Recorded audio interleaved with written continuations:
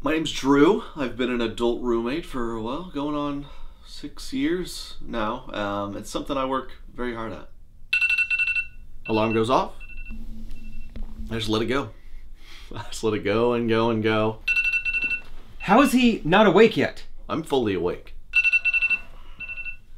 Sometimes I even connect it to a little portable Bluetooth I have to really get it going. How did it get louder? The daily routine goes on. I go in the bathroom we share and, you know, get ready for the day. And I pay no mind to clean up after myself. Because he'll eventually crack and clean it.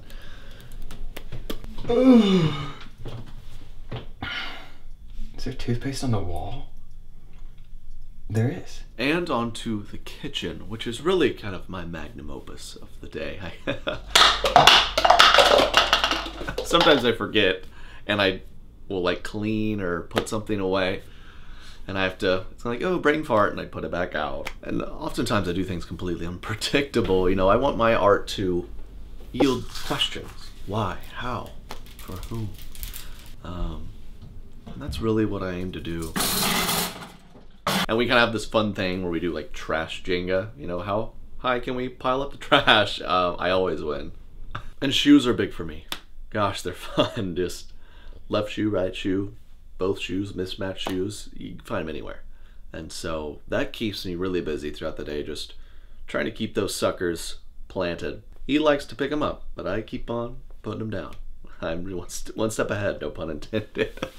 One of my specialties is once in a blue moon, I'll whip out the Grand Slam, which is where I clog the toilet, turn on all the lights, light a bunch of candles, and then leave without locking up.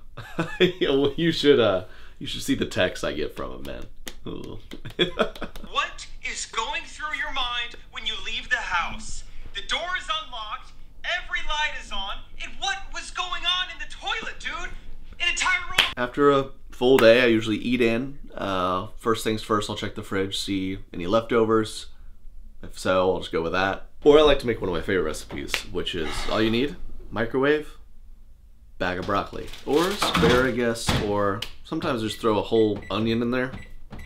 Just anything that kind of brings a whole vibe to the house of like fat guys in a sauna. After scanning everything once again, make sure everything's kind of not in order, I'll head to my room for my nightly routine, bump the thermostat down to 56, 54, depending on the night, and just call people up, catch up. What's up? My catch up time. I call about around midnight to 1. It's where I really keep in touch. Vanessa! Call me back. So all in all, that's kind of the day in the life of me. And needless to say, I sleep pretty soundly. How does one man snore that loud?